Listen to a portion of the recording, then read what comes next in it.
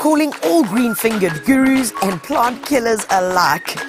We got you covered every month with gardening inspiration, hands-on practical advice and fun projects to do. From the latest in plant fashion, growing your own, whether to prune or not to prune, from cover to cover, The Gardener and Detainee magazines have got your back.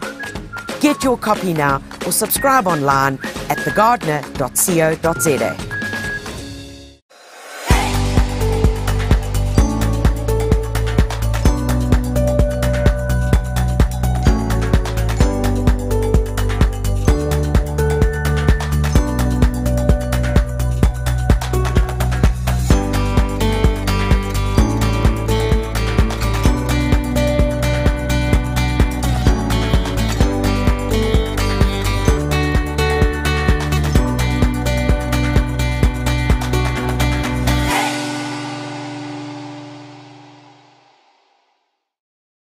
The Gardener Masterclass is proudly brought to you by Stock Air's Hydrocash, an innovative water-wise gardening solution.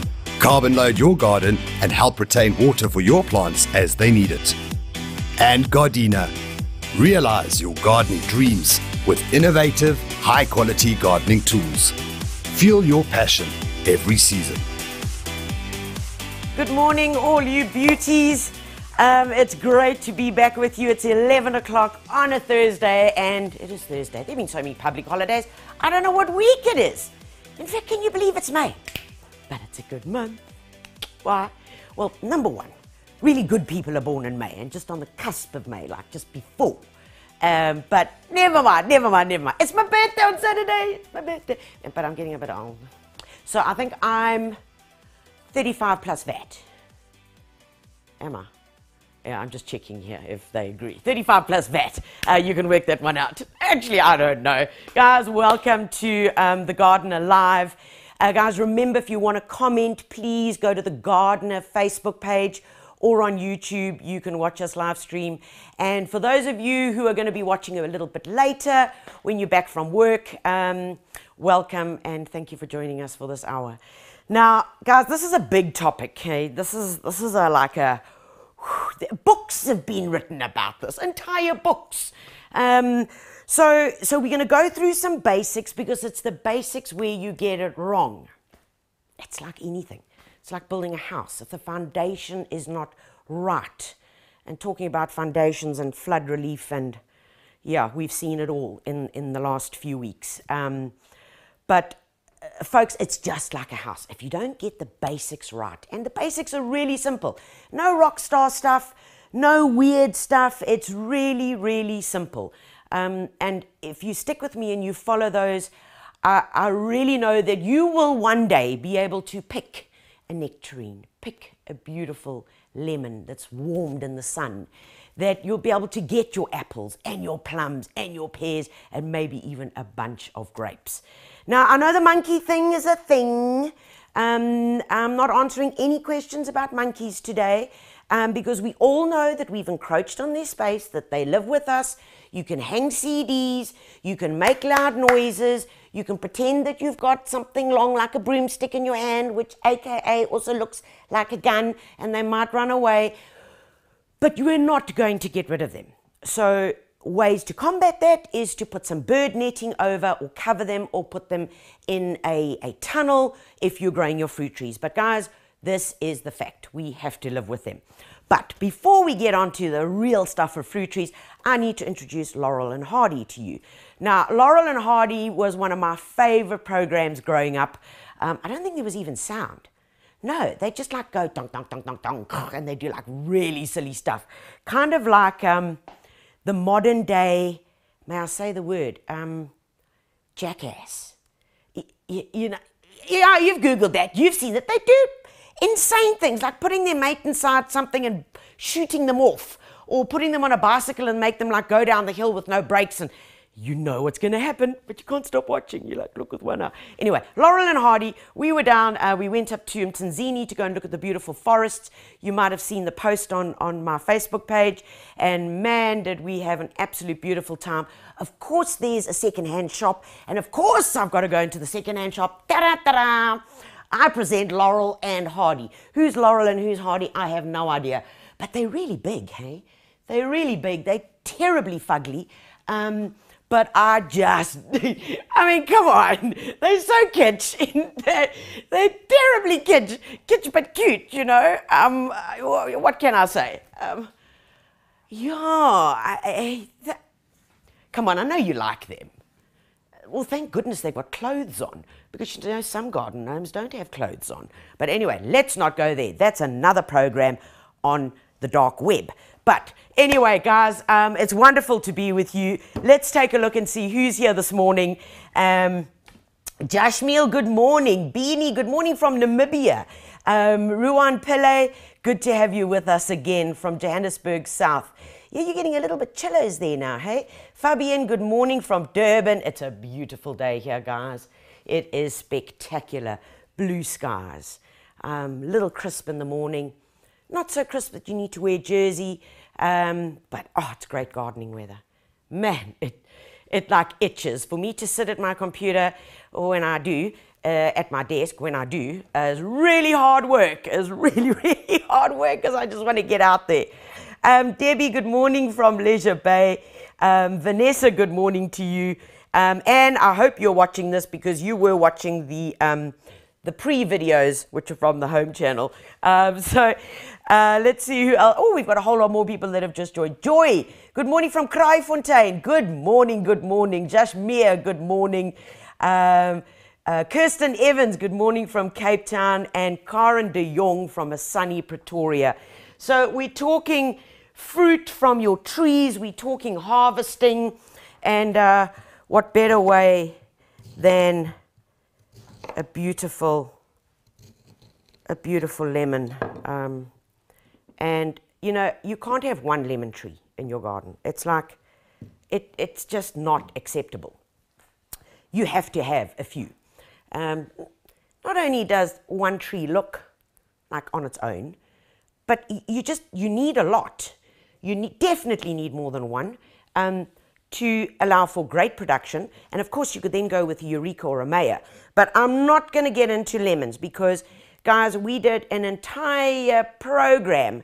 And if you go down on my YouTube and you look for another Facebook Live on citrus, you will see that we did an entire thing on lemons, on pruning, on all those bits. So, But before we get going, I want to show you this creature over here.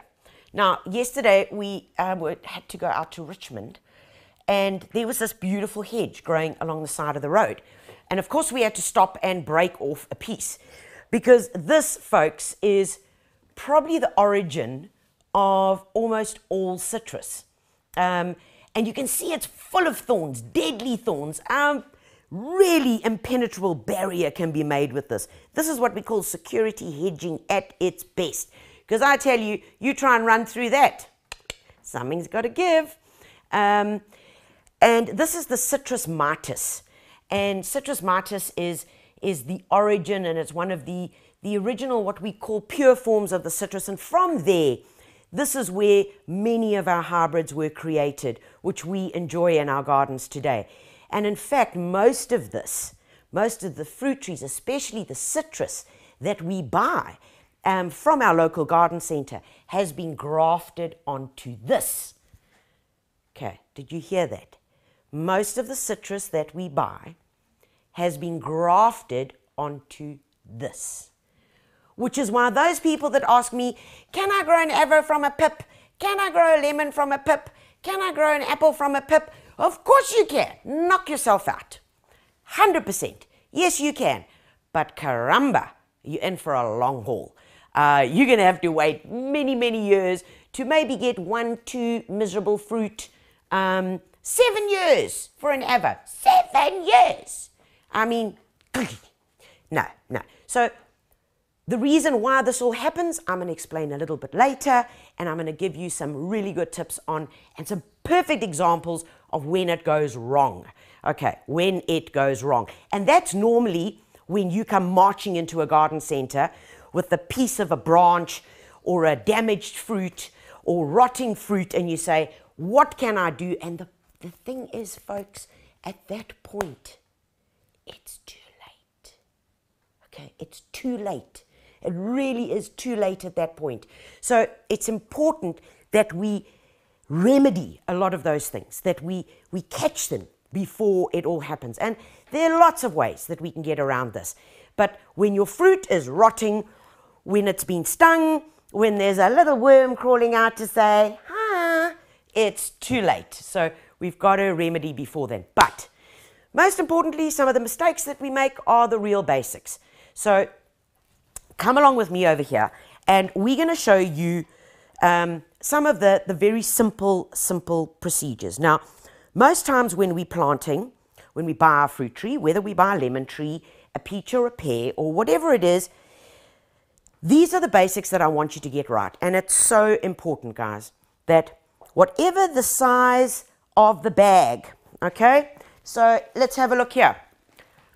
There's a bag. That's a lychee tree. In the back, I've got some really big plums, apples, all right? Big bags. The rule is very, very simple. The rule is simple.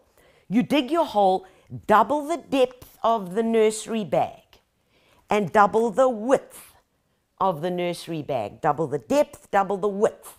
Okay, you're going to keep the topsoil. The topsoil that you remove, you're going to keep. Your subsoil can go.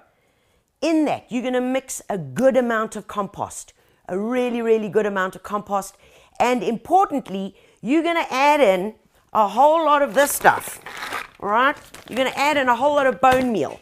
Now, for one fruit tree, if I was planting this lychee, I would go with at least 4 or 5 handfuls. And, you know, you can't ever put too much. Okay, really, you can't ever add too much. So go with the bone meal. This is a sterilized bone meal. What does that mean? It means it's got no other the bad hohos in it. It's been taken care of, but it's going to give your plant an important and available amount of phosphates, which increases good root production. Okay, so that goes into the hole with your compost. You're going to mix that all up. Then you're going to put your fruit tree into the hole. Okay, now some of you might have read that you water the hole the night before. Absolutely. If you are that prepared and you've planned that far ahead, then go for it. Then definitely fill the hole the night before and let that water just drain away. When planting the tree, remove the bag as carefully as possible from the plant or the nursery bag. And it's really quite interesting, guys, because there are various ways of removing a plant bag. Some of you will just grab it and tear it. Not the way to do it. There are other ways which make it really simple. I'm just going to demonstrate. I'm not going to actually cut it. So one way is just to slice around the base. Okay. So you put this plant in the hole. Slice around the base. So it's in the hole. Slice around there. And then you just make a slice down the side. And then the sleeve just slips off. Okay, nice and easy. And then you just pull that bottom bit out. Try and keep as much of the soil around this root ball as possible, because that's when things go wrong. That's when we put this plant through what we call transplant stress. Okay, so try and avoid that. When you plant it, next important thing is never to bury the little guy too deep. So we have a general rule in gardening that we say never bury the plant more than the depth of the soil in the nursery bag. So in other words, we don't want to put the soil up to there. Okay? And it might sound so simple, but so many of us get this wrong. The hole's a bit too deep. We're like, oh, should I put more compost there? Yes, you should. You've got to lift that plant up a bit. And importantly, why I'm saying you're going to add compost, and if you're with your topsoil, you're going to have mixed that compost, okay? And then you're going to put it back, because most fruit trees need a very well-drained soil. Now, if you're in an area where you've got a lot of clay soil, I would then recommend that you add a bit of perlite or even a bit of river sand with your compost and your topsoil, because that will just help the drainage. And most fruit trees hate wet feet, just like us. Don't stand me in a bath of water for 3 hours. It's going to get ugly, okay? So If you've got heavy, heavy clay soil, add a layer of gravel at the bottom, a thick layer of gravel, which means that as the water goes through, it pushes through into the gravel so you don't end up with that wet feet. Okay, so those are the basics. Now that we've planted, let's pretend that we are there. So, okay, so what I'm going to do is I want to show you an example of, this is where it goes wrong. So we planted it, fantastic. Okay, so I need to do a little demo here. Oh my God, without making a terrible mess. Okay, right, hold on. So, here is our said fruit tree. Okay, there's our said fruit tree that's been planted. We just need to get a bit more. And I want to show you one of the ways where we go wrong. This is where we go wrong, guys. Okay, so fruit tree is in. All right, we've got it to the right height. That was the original soil level on the bag. Now what we want to do is we want to do this. We want to create a little berm. Okay, this is important. So we're going to take some of the soil and we're going to make a well, a berm, whatever you want to call it. Okay, so like that. Okay, so we've made a little basin that is level. Okay, fruit tree there in the middle. So there it is. And this, my friends, is probably going to be your number one success to good fruit, because this captures the water. So when we water, and your fruit trees need a good watering at least once a week or every 10 days, except obviously in the summer rainfall or winter rainfall, wherever you are. So when you want to water softly and gently. Okay? Ideally, you want to put a hose pipe here and just let it trickle. So that as it's trickling, the water just fills up gently, drains away. Fills up gently, drains away. Not, okay, no.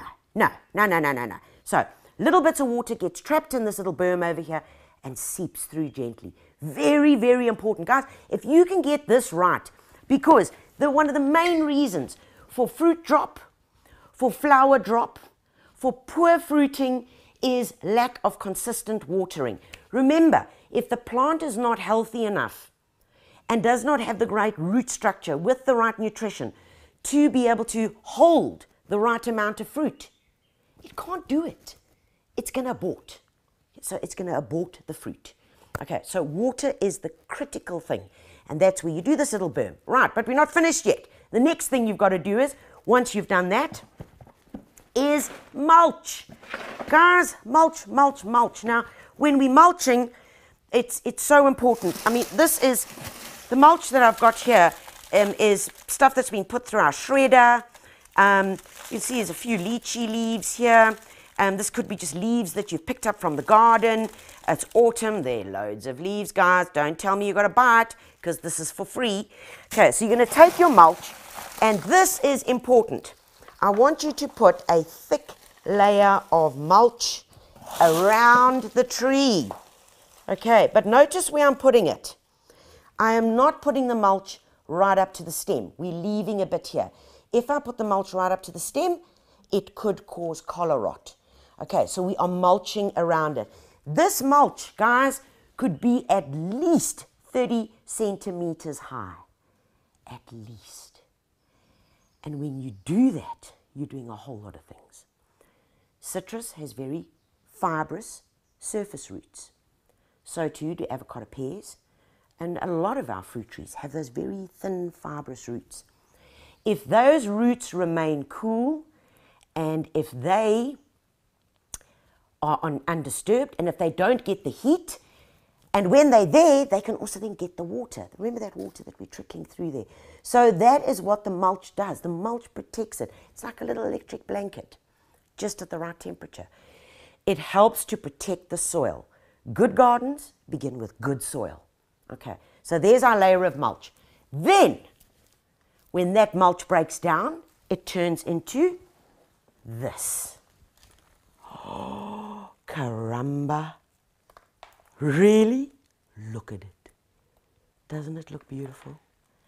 This is good, beautiful, organic, leaf mold. This has been broken down, and that's what happens with your mulch. It breaks down, and then that's what it ends up being. And then you put more mulch on top. Do that, folks. Simple, basic rules. Anybody can do this. It doesn't cost you a fortune, and you are setting your tree off to a great start. Okay, right. Guys, so that is basic planting and mulching. Now, when we've got that right, we're then going to get down to feeding. Now, how do we know what soil? Oh, there are lots of questions coming through here. Okay. Don't stress about your pH. Generally, fruit trees like a pH of 5.5 to about 6.5. So just slightly acidic. But I wouldn't stress too much about that. Really don't stress about that. What is important is that when you are preparing your soil, if you've got a good black loamy soil, you know it's a good soil. If you've got reddish soil, that if you can form a clod with it, you know you've got a high clay soil, which means that it's not going to drain well. So then you need to add more leaf mold, more bark chips, maybe some river sand to it. You can also buy pH testers, by the way, from your local garden center. Okay, but just follow what I've told you. Don't get too scientific. Stop. Don't go into it too much. Just do what I've gone through, and you will be okay. All right, now that it comes down to food. Because in order to produce that fruit, in order to produce the leaves, remember the leaves are the factory of the plant. They are the factory. They need to be big, gorgeous, healthy. Okay, because the leaves are the factory. They absorb the sunlight, photosynthesize, create the sugars, and in turn will help and feed the fruit. Okay, so if we're not going to have a good and a well-fed plant, we're not going to have good fruit. Trees that are poorly fed, that are poorly pruned, generally are what we call sickish plants. They're not that strong. Plants that are not well fed are more susceptible to diseases. They're more susceptible to infections and attacks. So it's important to feed them well. Plus, they're really greedy feeders. Okay, so what are we feeding with, guys? There are a couple of things that I want to touch on. Now, when you are going to be feeding your plants, there are a couple of alternatives. And I'm going to go through them and tell you what you can use and go through it like that. Right, now, with your fruit trees, you want to feed every 4 to 6 weeks, especially during the growing season, and especially coming up to fruit production. So you've planted with your bone meal. You can also add some of any organic fertilizer into that as well. But there are a couple of options. 315 Organic is going to do a really good job. That's 3 to 4 handfuls every 4 to 6 weeks on top of that mulch. Okay? Now, why are we doing it on top of the mulch, Tanya? Why are you being so serious about that? Because of the following. As you're sprinkling it around, imagine it. It's going to filter through and fall in between those leaves, just little bits by little bits. It's not going to be a bang onto the plant. Okay, that makes sense. Yes, so it's going to be a gradual releasing of nutrition through those layers. That's why I want you to put it on top of the mulch, and then you're going to give it a very good watering. Bio-Ocean can also be used. It's pelletized with chicken litter, and then the Karnock flour. Either one of these guys is going to do a fantastic job for you for providing sustainable nutrition. And what is important is that fruit trees enjoy trace elements. So not only the N, the P, and the K, those are the nitrogen, potassium, and the phosphorus and the potassium. That is what, so those are the main groups, but fruit trees also need trace elements. They need the trace elements for flower development. They need it for strength, they need it for cell wall development, and that can be helped with something like NutriFeed. Guys, it's really simple, diluted into water, it's very easy, 5 liters or 5 grams, 5 liters of water, simply just water it into the plant. Nice and easy. There are also many organic options on the market, which you can also go for, but what's important is that you use it.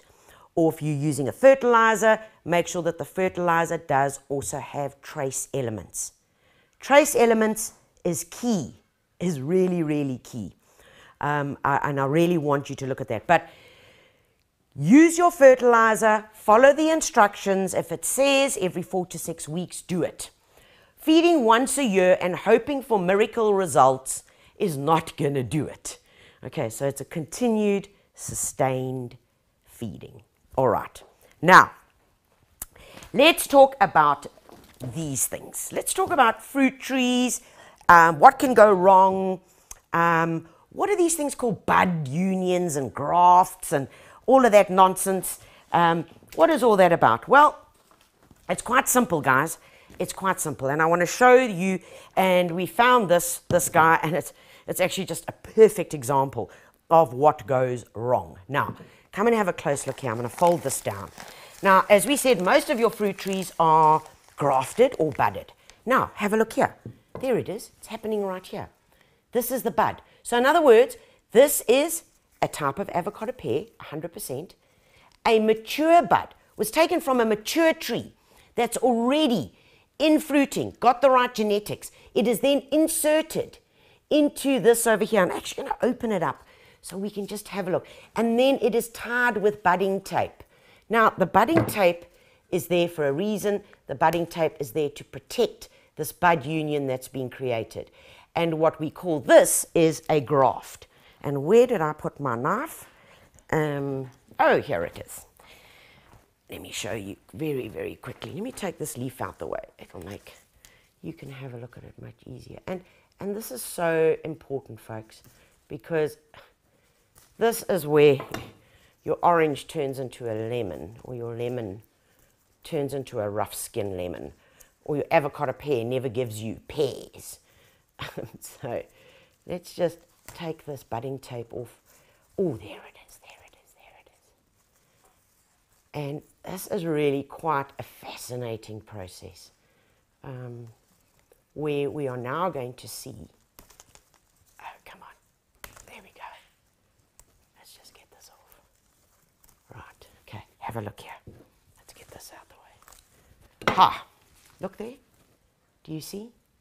There is, that line is what we call our bud union. So this was grafted, this top part was added onto a strong rootstock.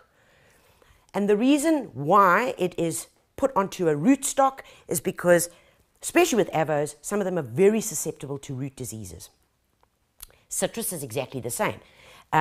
Really not very stable root systems, also susceptible to diseases, which is why they have found rootstock that is disease-free and very good for anchoring. And that is why we take a mature plant, part of the genetics, bud it onto here, which is why when you buy a little avo tree like this, it will be able to give you avos within 3 years, which is why when you buy a young lemon tree, in 18 months, you'll have lemons. That is all part of the genetics, which is why. And this is not genetically modified, guys, please. Don't get me wrong. This is not genetically modified. This is called grafting. This is where a mature part of the plant is taken, put onto a chosen rootstock, okay? And then it speeds up. It just speeds up your production of fruit. Okay, but what can go wrong? Look here.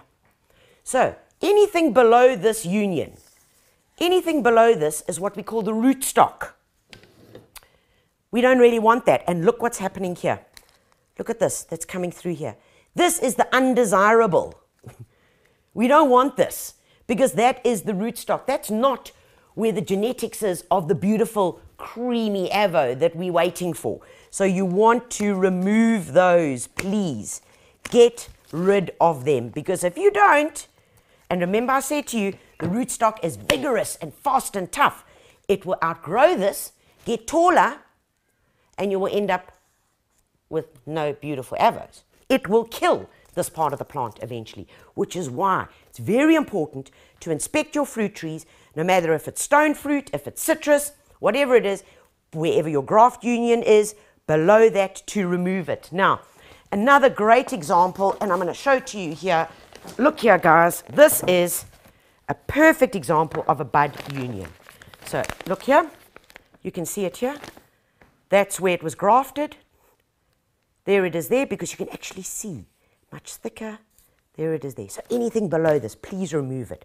Very important. But we've spoken about a lot of this in lives, so we're going to not spend too much time on that. Okay.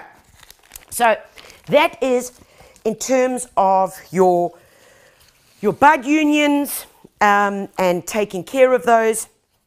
Guys, you saw me using the secateur, and I use these secateurs for a reason.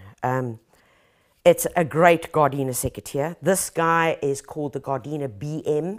It can cut up to 24 millimeters. So 24 millimeters is about the thickness of my finger, except I won't cut it.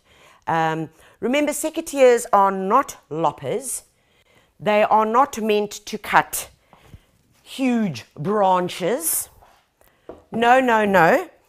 If you put it in and you're having to force it, you're going to break it. You're going to mess it up. So use the secateurs for their reason. Always remember to clean them. This guy, which I love about it, is that the spring is inbuilt. Okay, the spring system is inside here, which means that the chances of me losing the spring are minimal. Okay, minimal, absolutely minimal. So the spring is in there. I'm not going to lose it. It's got this little rubber thing here. Okay, it's actually hardened plastic. So what does that do? It's called a little mini shock absorber, so that when I cut down, there's less jarring on my hand. This is one of their larger secateurs. Of course, there are smaller ones that you can also open and close depending on the size of your hands. But important, it's got the rubber grip, which even if you are sweating, you will still have a very good grip on it. It's got a coating on the blade, which reduces the sap holding onto it, and this is a bypass cutter. So as you cut, have a look there, as you cut, this blade crosses over the hook. That is called a bypass, and you get a really, really good, neat cut. So this is certainly within its width and within its use. A good squeeze, and there we go. Beautiful cut.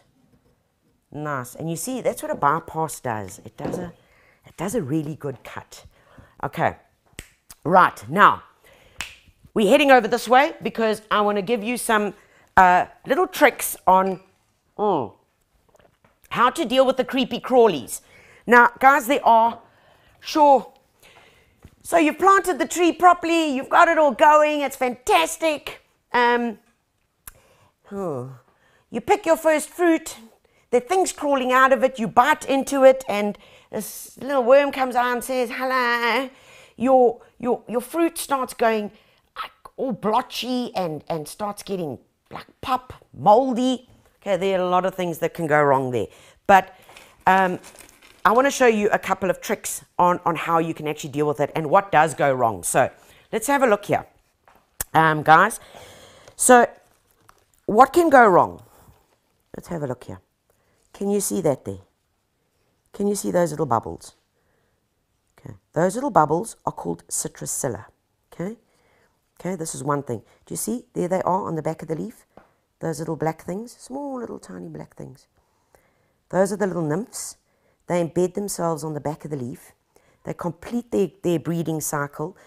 They're sucking the sap, like when a mosquito bites you and it sucks the blood out of you. That's what these little things do. And what they do is they impair the growth of the tree, plus they can eventually impair the amount of fruit. This thing over here, do you see those little lines, squiggly lines? That's called leaf miner. Okay, leaf miner also eventually results in that. Horrible thing. Horrible, horrible, horrible. And also removes the chlorophyll, removes all the nutrition out of the leaves. I mean, we've got a sure mass infestation of things going on here. And then, of course, we've got beautiful aphids. Aphids, those sucking insects that remove all the nutrition out of the leaves, generally on the tops, on the tips. And when that happens, they impair the growth of the tree. Okay, so, and the other thing that can go wrong is fruit flies and false coddling moths. So how do we deal with those? Okay, I want to give you some organic ways to deal with it, some quick tips. And this works really, really well, guys. So, number one, imagine if this was our fruit tree. There it is, trunk of my fruit tree. Okay, where are they? Everybody has got, well, let's rephrase that. Most people have a pair of stockings. Of course I've got a pair of stockings. Come on. I want you to take an old pair of stockings because all of these, especially aphids, especially these little guys over here, which are your primary cause of diseases and chojos and other nunus, because from the aphids you get sooty mold, from the aphids you get scale. Oh, it's like this whole terrible, terrible situation.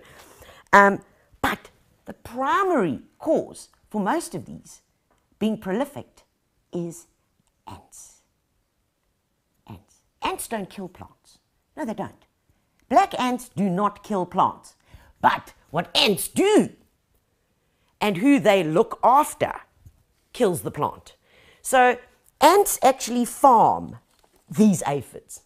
True story. They actually farm them.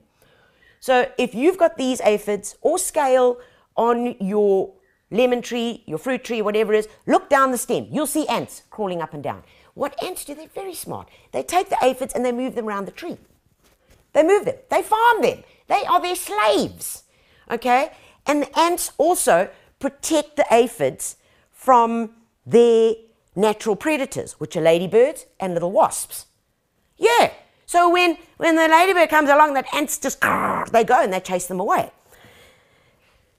So get rid of the ants and you've got a much better chance of getting rid of these things without having to use hectic chemicals. So what I recommend that you do is you take some stocking and you tie it around the base of your fruit tree. Okay, right? And then, now remember, we've got to stop the ants. Okay, stop the ants. And then you take some good old Vaseline, you know, Blue Seal Vaseline. Should have paid us some money for the sponsorship. Vaseline. And all I want you to do is put some Vaseline on the stocking. So now what we've done is, and you got to check this out, okay? Obviously because the Vaseline doesn't last forever. But I want you to put the Vaseline around this. Now ants are very clever. They're all so smart. So you're going to do that all the way around. I'm not going to carry on all the way around. But the ants come up here, they can't cross over, and then they go and find another root. But let me tell you, they will find another root. If there's a branch that's touching the floor, they will find that branch, they will climb up. If there is a stake holding up your fruit tree, you've got to put the Vaseline around it as well, because they will find a way. They will, if they're desperate, they will make a little ant bridge to climb across each other to get there, because without the ants, your aphids will not carry on proliferating. Gee, that's a big word. They will continue, they will stop doing that, and then you will break the life cycle. Okay, very important. The other thing that you can do is quite simple. This is for what we call, this is for false coddling moth. Now, false and coddling moth is when you have got a fruit and you cut it and there's a pupa inside, a worm, and it starts coming. Most of us think that is fruit fly. Most times it's actually the false coddling moth or the true coddling moth. Okay, and what happens is in the soil around the fruit tree, they hatch, okay? Then the female climbs up. She's wingless. She climbs up. If you've got this, can't climb over, okay? She normally climbs over, goes up, lays her eggs. Lays her eggs into the fruit, okay? That egg hatches, larva, and it's not, the larva doesn't cause the decaying fruit. It's the sting that causes the decaying fruit. And as that larva is growing, it's eating through the decaying fruit, pops out, and then carries on with its life cycle. Which is why it's important during your winter months when you've done your pruning to also then spray around the base of the tree with something like oleum or lime sulfur so that you can kill any eggs, spores, hibernating nymphs, whatever they are that are living in the soil. It's really important. So another trick that you can also do, take some good old duct tape, okay? Good old duct tape, and what I want you to do is take it like this, and you're going to put it around the stem, okay? But you're putting the non-sticky side against it. Around, okay? Around, around. Stick it over the other guy, okay? We can come back, and then we just cut it off. And what happens here, this is a perfect mechanism for stopping the nymphs from being able to climb up, because they get onto here, sticky, yucky, don't work. Okay, so that's for the coddling moth, which we all have. We just might not know we have it. So you start treating as soon as you've got your first young fruit, please. That's when I want you to start treating. Okay, the other thing that affects, it's telling me I've got 20 minutes left. Yeah, this is getting a bit hectic. Okay, the other thing is fruit fly.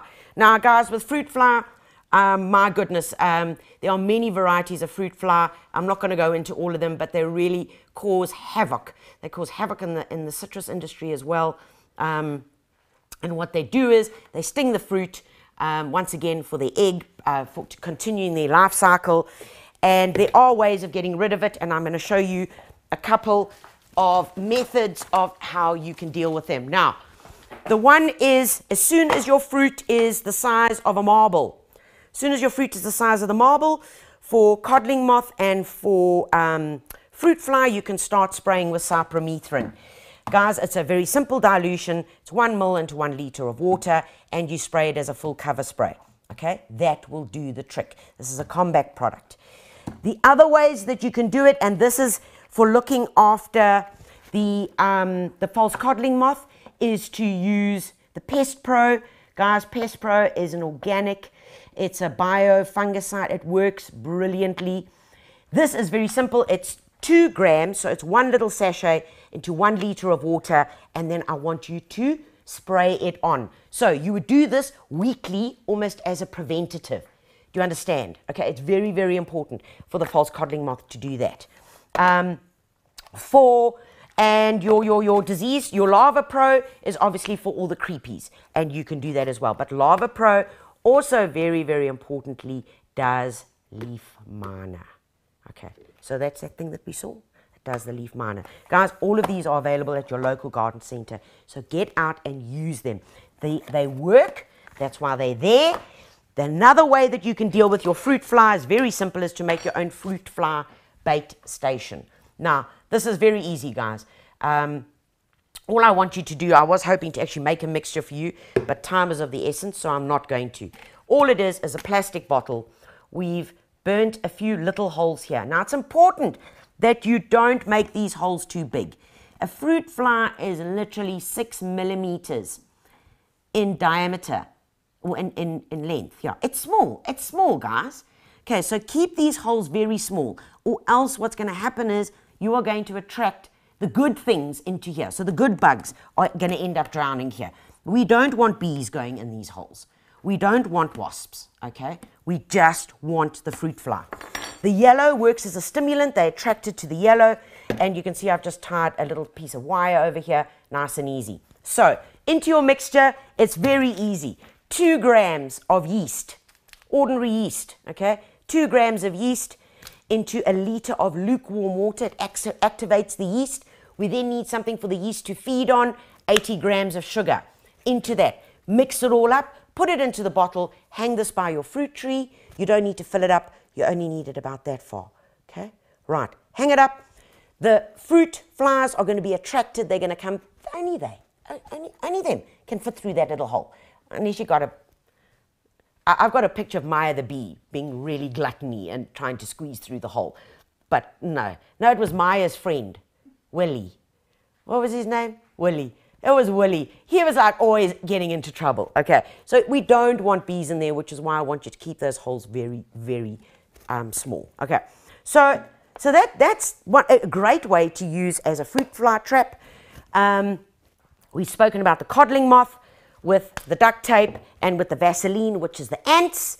And very important, interesting to know that the coddling moth, once it has emerged from your fruit, it's emerged from the fruit now, it's eaten, desiccated, done its stuff. It then, like a parachuter, it spins a web. So this worm drops a web, parachutes down to the soil. And then buries itself for its next life cycle, for when it will then emerge as the female.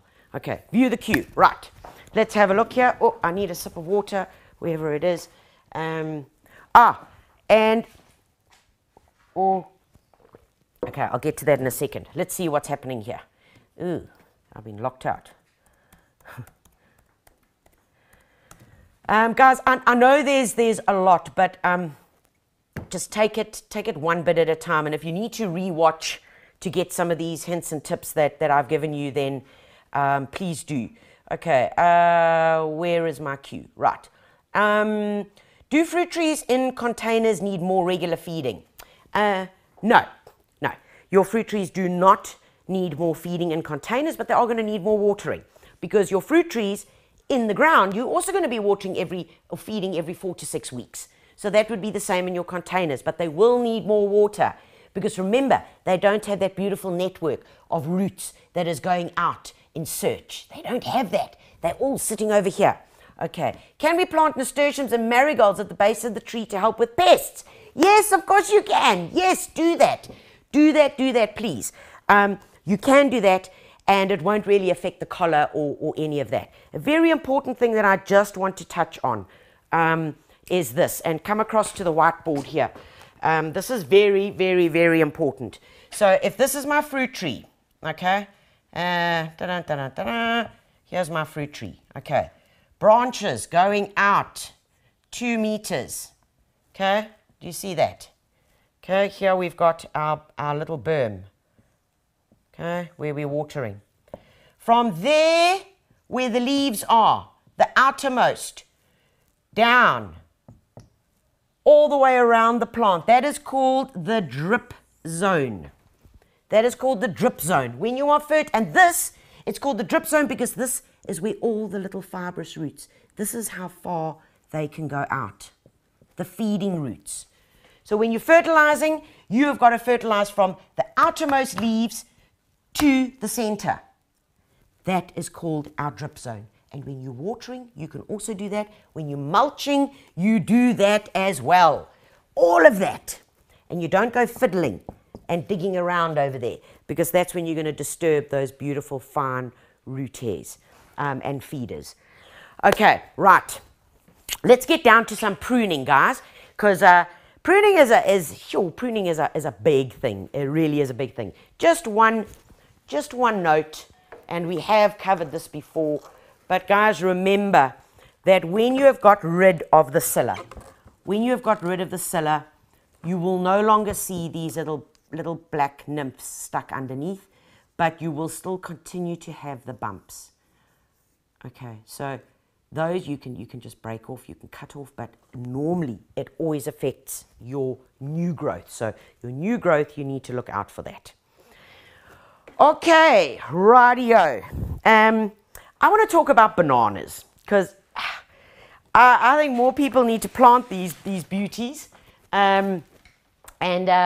This is the Williams banana.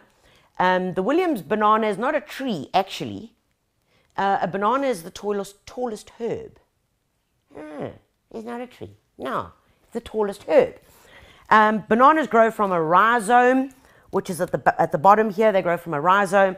They're thick and fleshy, and as you can see here it's very, very thick and fleshy.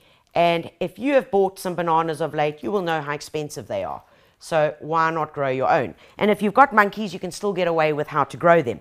So this is the Williams banana, which is by far one of the most prolific bearers, part of the Cavendish variety of bananas, and this is what's used mostly in commercial farming. Now, when you plant a banana, you're going to follow exactly the same rules that I've given, except there is one thing that you're not going to do. You're going to change it up, which is why I wanted to go to the banana. That when you are pruning it, so when you are removing any dead leaves, and all I want you to do is simply just cut these leaves, okay? Cut them up like that, and I want you to use those around the base as a mulch. I want you to mulch it. It's a tropical plant. It loves water, so loads and loads of water, and keep it well mulched. And you can go quite high up the stem here because it's not going to rot. And that doesn't happen in bananas, okay, because it's thick, it's fleshy, and it just loves moisture. The thing with a banana, it takes about 9 months to grow. When it's grown, it's then going to produce its first bunch. Okay, so you get a bunch of bananas, okay, which is the thing, the whole thing. You get a hand, which are the different layers of the bananas, and the individual bananas are called fingers. Okay, I want to stay where you are. I want to get some bananas to explain this. So you got a finger, okay. This whole thing that we remove from the tree is called a hand. Now, ideally, especially if you've got monkeys, is to remove the whole bunch of bananas whilst it's green. How do you know when it's ready? So initially the fruit faces downwards. When the fruit starts facing upwards, it starts turning upwards, okay, and they're no longer those hard ridges on the edge of the banana. Hard ridges, then you know it's good to cut. The easiest way to cut a bunch of bananas is by using the simplest gardening tool in the world, and that's a hacksaw blade. It cuts through it very simply, and I will show you just exactly how it works. I mean, a hacksaw blade, you can either leave it on here or you can take it off, but I'll show you how easily it cuts through this. And hacksaw blades work very, very simply. Okay, so what you can do then is you've cut your bunch, you then use your hacksaw blade and you cut the hands off because the hands flare out like that. And then you can ripen them at different stages according to your needs. So you put them down, and if you want it to ripen, you cover it with newspaper, or you put a ripe apple with the newspaper. The ripe apple emits ethylene. That's that smell of bananas. You know when a banana's kind of going over. It emits that. That is a natural gas that's emitted from a ripening fruit or a ripe fruit, and it helps to stimulate the ripening of a banana. Nice and simple, okay? So you can then control it. The rest you can leave green. When the banana is finished, when you have taken off its one bunch, it only makes one bunch, you then cut it down. Hua! It's gone. It's a herb, remember? It's not a tree like these. But good news is, and look at this, that's already happening, and this poor guy really needs to get out into the garden.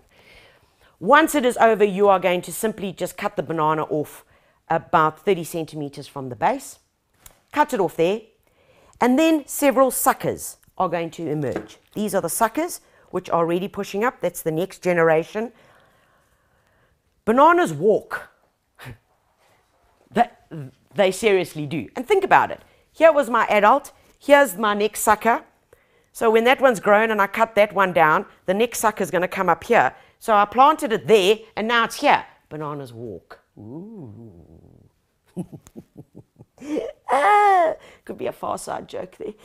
Anyway, if you've got more than 3-4 suckers, please choose 1 or 2 suckers and let them emerge. Preferably actually just 1 sucker. 1 sucker per plant, because the others then remove too much of the nutrition and energy, and you're not going to get a very good bunch of bananas. So you cut those off. When you have cut this guy down, you are going to simply chop it up. Chop it up, chop it up, chop it up, and place it around the base. Okay, to trap all that moisture in. Nice and easy. Okay, right. Another thing I want to talk about, and we had a question about sandy soil. How do I deal with sandy soil when you're talking about that these fruit trees like a lot of organic matter and they're going to need some fertilizing and that? Well, guys, I've spoken about hydrocash. You know it. You know how it works. Remember, there are 2 schools of thought here. Number 1, you're feeding with an organic plant food. So you're feeding with either 315 organic, Or you're going to then, and you're going to be using your mulch, so you're going to be adding good organic content. Plus, we can tweak the soil. And the way that we tweak the soil is by using hydrocash, which has got also carbon loaded. So what this means is the hydrocash is a granule. It's a wettable granule. We mix this in with that compost, that bag of compost, and that topsoil. Mix it in when planting, excuse me, and then when you're watering it, the hydrocash granules swell. Okay, so they swell and they hold the water. They hold it, especially if you're down there, if you're in Cape Town, PE, South Coast, where your soil is really, really poor. This would be important. So the hydrocash then holds the moisture, but not too much, which is why you're going to follow the instructions, and it literally is 1 or 2 teaspoons in a bucket of compost. So dry. You're going to add this in dry, hey? Dry into your mixture. You can also add it in wet, but when preparing for fruit trees that you are planting, I would suggest that you just sprinkle the dry hydrocash over your compost, mix it in, because there it is, that's what it looks like. And remember, when we add a bit of water to it,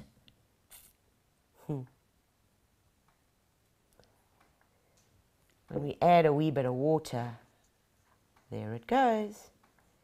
It sucks it all up and starts expanding, holding all that water. When the plant needs it, it then simply just takes it back. Okay, really good to remember and use, and not only with fruit trees, hanging baskets, containers, man, the list is endless. Okay, few other things that I want to touch on is pruning. Pruning, guys, happens during winter. All right, so late winter, early spring if you have to, and this is especially for your deciduous fruit trees. But I do think we should probably do an entire segment one day just on pruning.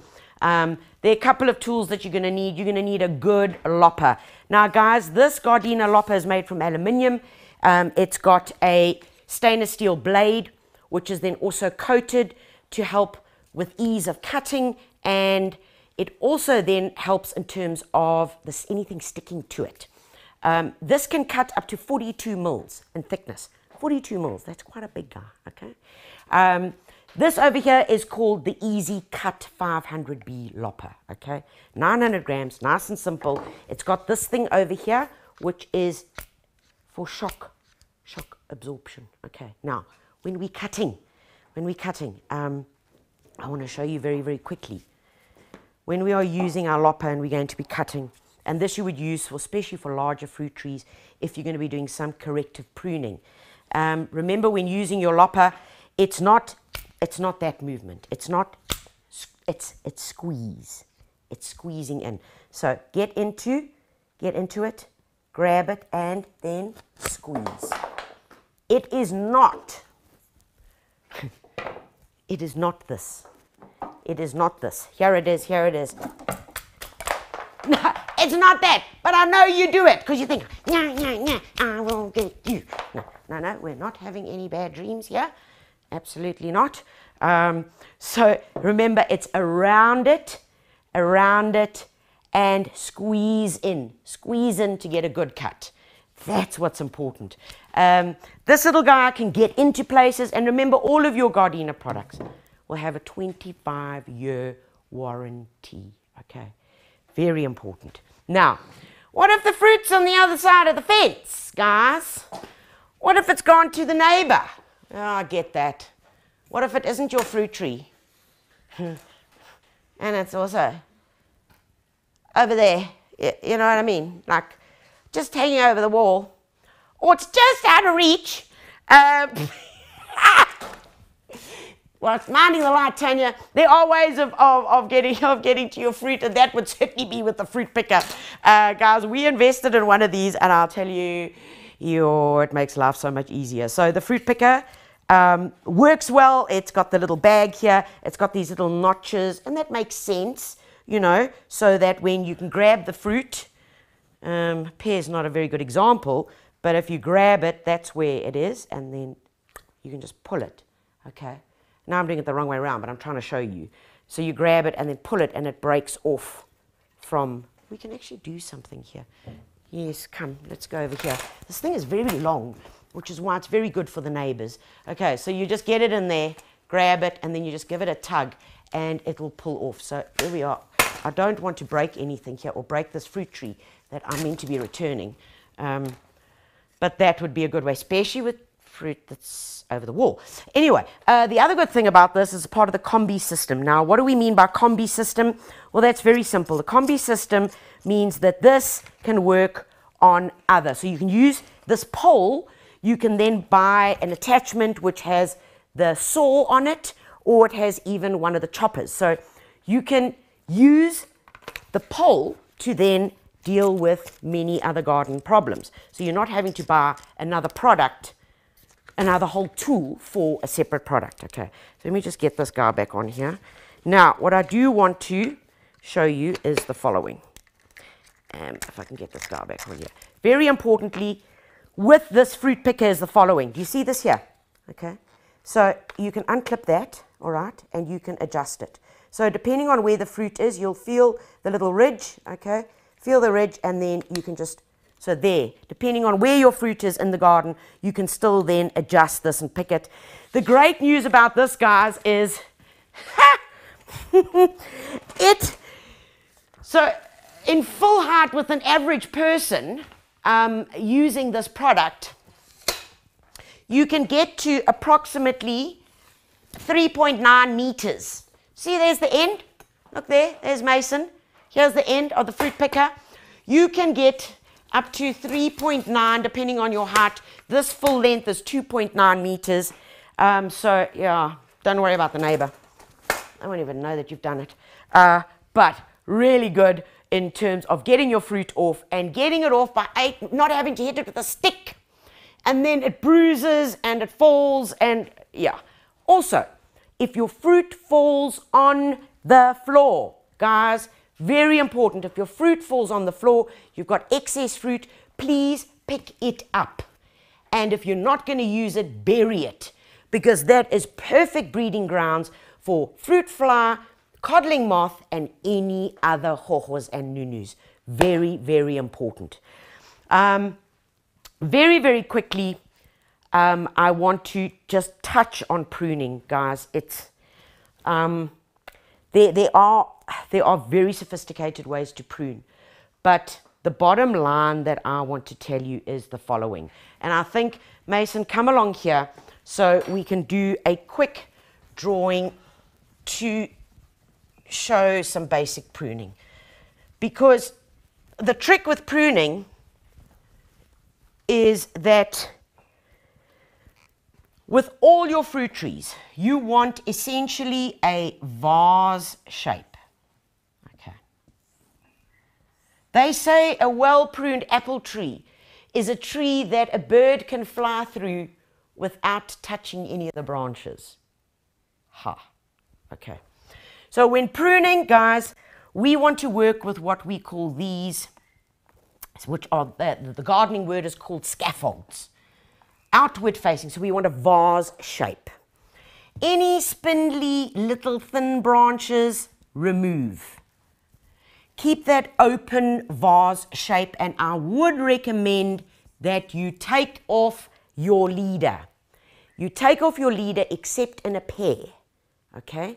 Take that leader off so we can get that open vase shape. The other important thing is that you remove any dead or diseased. And come along with me and have a look here. And I'm going to show you a very, very good example of how they have removed the leader. Look at this. This is, what have we got here? We've got a peach tree. We've got a peach tree. Here is the leader. And the leader was actually pruned.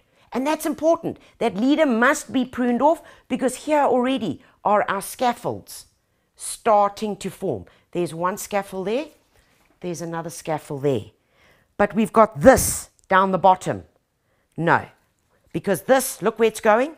It's going up, and one of the golden rules of pruning fruit trees is remove any crossed branches. Look at this here. Where this is going to grow, these two are going to meet. They are going to cross. So we're going to end up with a crossed branch. We don't want crossed branches because what that does is it eliminates the light, it eliminates the airflow. Fruit, in order to develop, needs light. So we take that guy off, okay? Also, over here, looking at this with this truss, what I would rather do is I would rather keep one main truss. So I'm taking that off. This is going to be my main scaffold. Do you see that there? My main scaffold. I'm going to prune that back slightly. When I do that, this thickens out, okay? And we'll then, the next thing we're going to do is we're going to take that off, and that's spindly, and there's my main truss. And I am also going to take that off. So it looks quite radical, but you've got to stick with me, because this is the way we do it. Because all of these here, do you see where there are two of these here? There we go.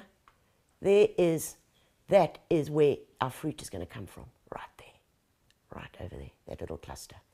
Okay, so there you go. You can see the nice scaffold developing. This thin, wispy thing over here, get rid of it. This other thin, wispy thing, get rid of it. Here's our other scaffold, which we want to keep. So right the same here. We will just prune. I'm not going to prune this back because I want it to balance off with this. This, I will remove this spindly one here, and same I will do there. Because now look what we're doing. We're opening it up, and we are getting those two lovely scaffolds. Same over here. I would, in fact, this is going to grow terribly. This we can keep. So I'm going to take that off. A cross branch. Look, perfect example. Cross branch going on here. Get rid of it. And likewise, take that off there. Okay, and this we will just prune back. And there are our scaffolds. 1, 2, 3. And you see the way they're going out? Open vase shape. And that is what we want. This, we can just cut that back a bit. We can leave that there to get a bit of growth on. But that is basically what we're looking at. Now, you might be saying, Tanya, there's nothing left of the tree. It's got to be radical. And in your first 3 years of any fruit tree, that is the most important time when you control and you shape and you get it right. It's so important. If you don't, by the time that tree is 5 years old, it's going to have grown crooked, its leaders are going to be there, and you are certainly going to find it a way more difficult job. And you're not only going to need a lopper to get that right, you're probably going to need a chainsaw. Keep it vase shape, remove dead and diseased, prune before the end of winter, and if you really have to, early spring. And feeding, feeding, feeding. Okay. Guys, it's a big topic. I know, and I'm feeling a bit frazzled because we've been trying to get through so much. But they're those basic things that you got to get right, okay? We spoke about the planting. We spoke about the right management of your tree. So the ways that you can deal with it. And remember, coming down to the pruning, which is the last thing that we spoke about, by opening up the plant and by allowing airflow through and light. The more light you have, the better, more flowers you're going to have. The more flowers you have, the more fruit. Also, on a last tip, is that your first 3 years of production, if you have 10 young fruit, no matter what it is, on your plant, remove half. Remove half. Let those 5 grow and develop, because the plant is then putting all its energy into that, so you'll get 5 good fruit instead of 10 like so, mediocre. Watering is critical, and feeding. Feed with liquid plant foods, feed every 4 to 6 weeks with an organic. 315 Atlantic Bio-Ocean, Stark Airs. Guys, find it and use it, because if you want sweet fruit, if you want big, delicious, gorgeous fruit, that's what you need to do. Sure. Have I missed anything? Heck, guys. Of course, if you're into all of this, which I certainly hope you are most certainly going to need Grow to Eat magazine. Guys, our Grow to Eat magazine is on shelf now. This is going to take you right through autumn and right through winter. Of course, there are yummy recipes in here. What to grow, what to sow, and how to prune in lots of detail. So Please take a look out for your Grow to Eat magazine. It's 96 pages full of goodness, guys. You can also subscribe to this online at thegardener.co.za. And can you believe it? Our May issue of the Gardener and Detained magazines are on sale now. Have a look out for them. Winter doesn't have to be dreary. No, it can be quite pimped and lots of color. Guys, a huge shout out to Stark Airs and to Gardena, our sponsors for today's segment. I hope that you've enjoyed it as much as I've enjoyed running around the studio and sharing a bit on fruit trees. Of course, there's so much more, but do remember, if you've got any questions, that we will get back to them later today or early tomorrow morning. Thank you all so much for lending me your ears and your hearts, and most importantly, God bless you, and happy gardening. The Gardener Masterclass was proudly brought to you by Stock Airs Hydrocache, an innovative water-wise gardening solution. Carbon load your garden and help retain water for your plants as they need it. And Gardena. Realize your gardening dreams with innovative, high-quality gardening tools. Fuel your passion every season. Calling all green-fingered gurus and plant killers alike. We got you covered every month with gardening inspiration, hands-on practical advice, and fun projects to do. From the latest in plant fashion, growing your own, whether to prune or not to prune, from cover to cover, the Gardener and Detained magazines have got your back. Get your copy now or subscribe online at thegardener.co.za.